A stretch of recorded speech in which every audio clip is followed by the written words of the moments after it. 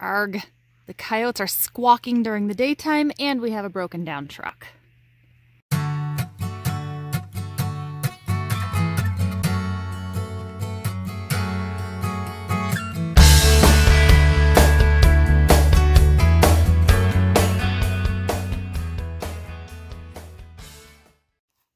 It's Friday. We made it.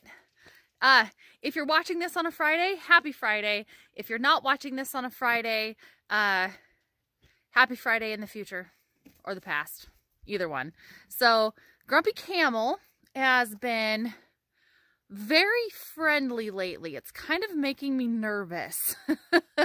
He's actually our intact alpaca. So, he is a full breeding alpaca. He's kind of old. I think he just turned... What did he turn? He's old. He's an old man. I can't remember what he turned. It's like 18 maybe in December. I don't remember. But Salt, that guy right there, he is non-breeding anymore. He has been castrated. He's super friendly. But that little jerk right there, he's not aggressive, but he's just grumpy all the time. Well, he's grumpy right now, but he's been kind of friendly lately. So, I know, that's great. Times are changing, or he's just in a better mood for the time being. That will change too. Happy Friday. Hi guys. Okay, so it's Wendy from Bald Knob Farmstead again. So things don't always go as planned. Things break on the farm, and well, our Ford, which is behind me, which is our workhorse, it's our tow truck, it's our hay hauler, has a broken leg. Gosh darn it. It's an old truck. This is our 7 mile per gallon truck. For those of you who don't know about U-joints, this is the cap of a U-joint. Guess what it's supposed to have in there? Grease and bearings. Guess what it doesn't have in all 4 caps? No grease, no bearings, all 4 of them. So, yeah, it was a matter of time. I mean, it's an old truck. It's a 94. We're in the market for a new truck, of course, but until that happens, this has been a fantastic truck. And look, folks, I get it. You like Fords, you hate Fords. You like Chevys, you hate Chevys, whatever. I love them and hate them both for various reasons. Depends on if they break down on me or not. This Ford, it needed work when we got it, but it has been a great truck. So no hate mail, Chevy lovers. Things come in threes. The truck broke down. Our wood stove also broke down. That little switch down at the bottom, when it gets hot enough, it turns the fan on. When it cools down, it turns the fan off. Well, the fan was on all night. It was cold. The thermostat apparently stopped working. Whatever. So, things come in threes, right? Well, our beehive died. This is our 3rd year having bees. 3rd year they've all died. Thought we did everything right. We insulated during the cold snap. They were strong. We treated for Varroa, I think in September, so Varroa mite. They still died. So, overall, we've probably spent $200 a quart on honey over the last 3 years. Not worth it. So, things come in threes. This beast is what we are fixing this weekend. So, stay tuned for that. Okay, so the auto parts store gave me the wrong U-joint. Gave me the driveline U-joint, not the front end, the axle U-joint. So I went back to the auto parts store and thought they gave me the right seal. They gave me the completely wrong seal. The guy argued with me, of course. He said, nope, that's the one your truck takes. He said, I know that's the part you need. And I argued and I said, it's my truck. I know what I need. So I happen to have a photo with me because I pulled the parts, I pulled this stuff, everything off the truck. I pulled the brakes, pulled the calipers, pulled the rotor, didn't have the seal pulled out of it. Anyway, he argued with me. Lo and behold, I had a picture, and I said, look, dude, this is exactly the seal that I need. And he shut up pretty quickly. Anyway, I'm a little bit annoyed.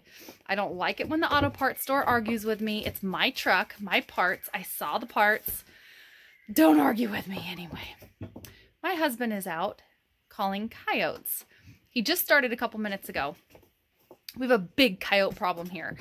One YouTube page that I am an absolute diehard fan over is Sandy Brock, Sheepishly Me. She's terrified of coyotes, and I am too. I hate them. We've lost a lot of animals because of coyotes. So my husband's calling. He just started calling. It's really foggy right now though, but I'm going to show you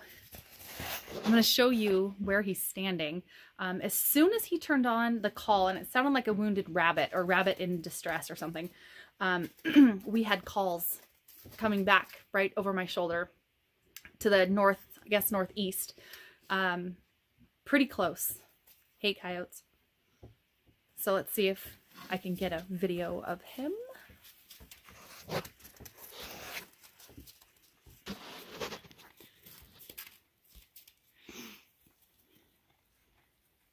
Right there.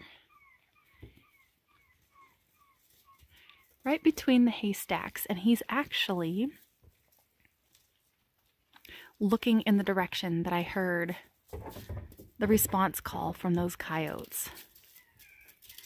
So they are a nuisance. They will eat your chickens, your lambs, your foals. They will lure your dogs. They will kill your dogs. We've lost a big dog to coyotes. So that's what he's doing. So I'm going to be quiet and finish chores. And sorry folks if you are on the coyote side, but if you ever see what they can do to an animal, wolves especially, if they're not native to the area that you're living in, or even if they are, boy, they are destructive. They will kill and leave what they killed. It's unbelievable. So coyotes are a huge problem here. So we try to take care of them as swiftly as possible.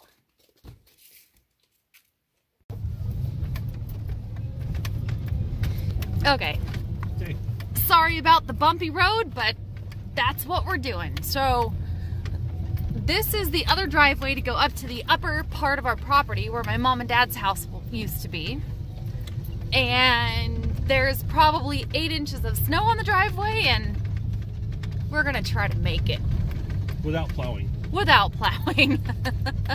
To the coyotes. Yes, because we are going coyote calling.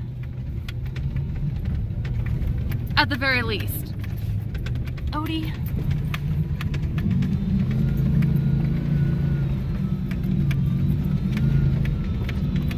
Get off the roadie. Oh, we're not gonna make it! Uh-oh.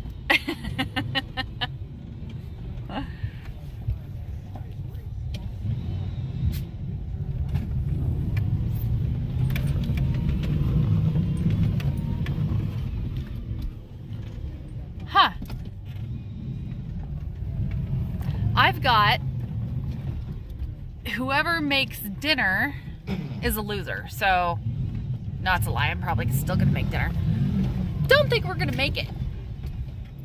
Because folks, you can't see it, but we're actually gonna make it where we're trying to go up the driveway all the way around through the fog and up to there that you can't see because it's in the fog. And it's slushy, so, huh. Oh, and we have bald tires too, so. Uh-oh.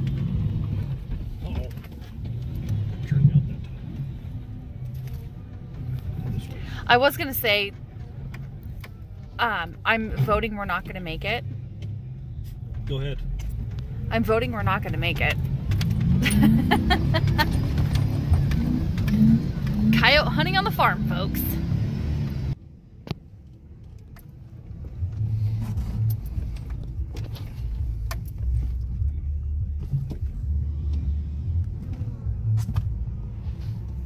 All we gotta do is get it rolling. 4 low, in reverse. Uphill in the slush. feet. We're gonna be here all night, folks. No, we won't. Perfect time for coyote hunting. No, we won't. We'll be all night. You might be close.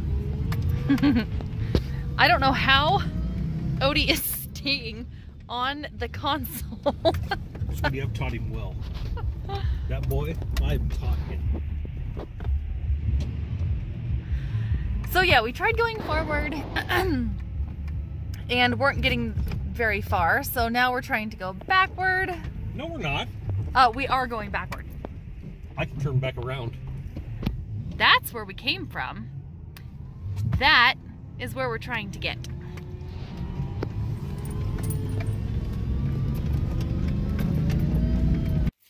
Okay, so we didn't make it. We had to turn around. It was pretty bad. The driveway was terrible. It's super, super slushy. So it's just half wet snow. So we cannot get any traction. But we came home and, okay, so there's Gretchen's house in the fog. We saw 2 coyotes, and I think it was the one, at least one that I heard, it was back up here. 2 coyotes came straight across the hill and must have seen us or something, and then just scampered off and then ran like up over that hill. So we are not calling them on to the property. So before anybody says anything about, well, you have the call, which we had set up over there at the hay pile, the coyotes are already here. We've got a ton of trail camera pictures. We've got tracks everywhere. So this is our upper driveway, and then our main driveway comes down there. There are just literally thousands of tracks. Thousands of footprints everywhere by multiple coyotes. So different sizes, ages, whatever. We're not calling them to the property.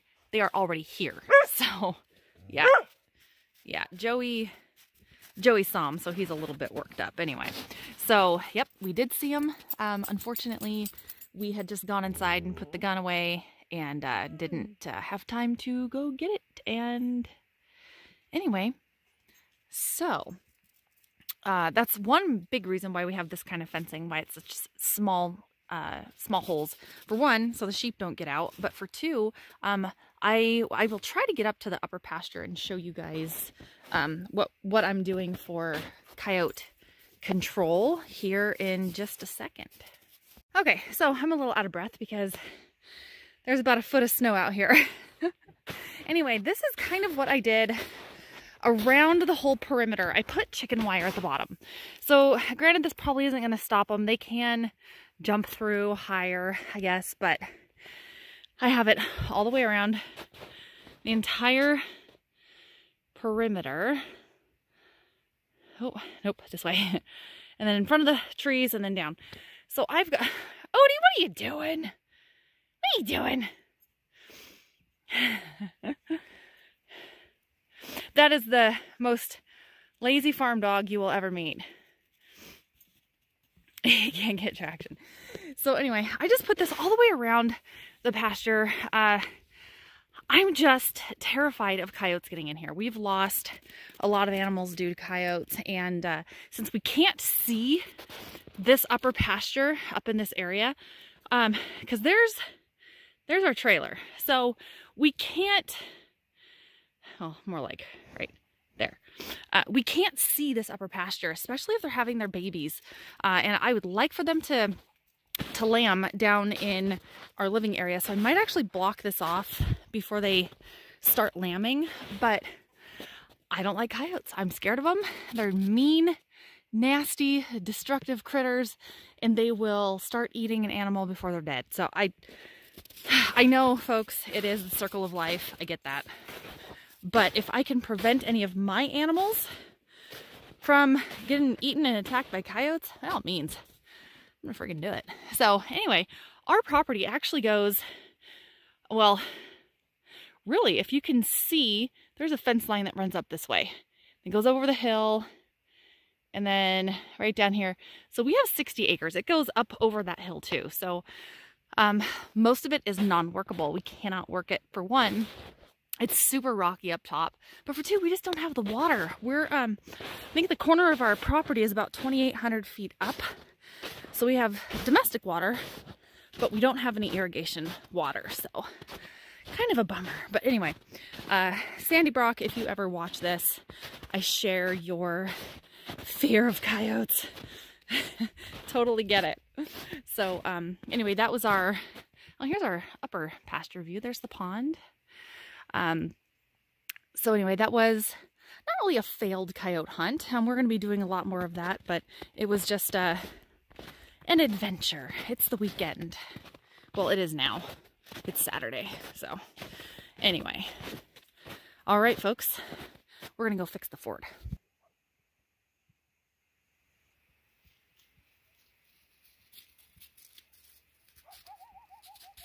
I don't know if you guys can hear that, but there is a coyote, which sounds like it's right down on my neighbor's driveway. It sounds like it's right down there. Just one though. Usually I hear them and they respond back. So anyway, my husband's in working on the pickup. I'm going to leave him alone while I go do chores, and you guys will see me soon. Don't forget to subscribe, and if you want to hear or be notified of my new videos, hit the bell. And you guys will be seeing these guys really soon. Yeah, sorry folks, everything's going to be a little bit slow until spring picks up, but hi Chester. Hi Chester, how you doing? Dwayne's been pushing Chester around. I noticed that Dwayne had a little bit of blood on his horn this morning, and Chester has scurs, which are little tiny nubs of horns. Not really useful for anything, but bleeding when they get hit by him. Oh, boys will be boys.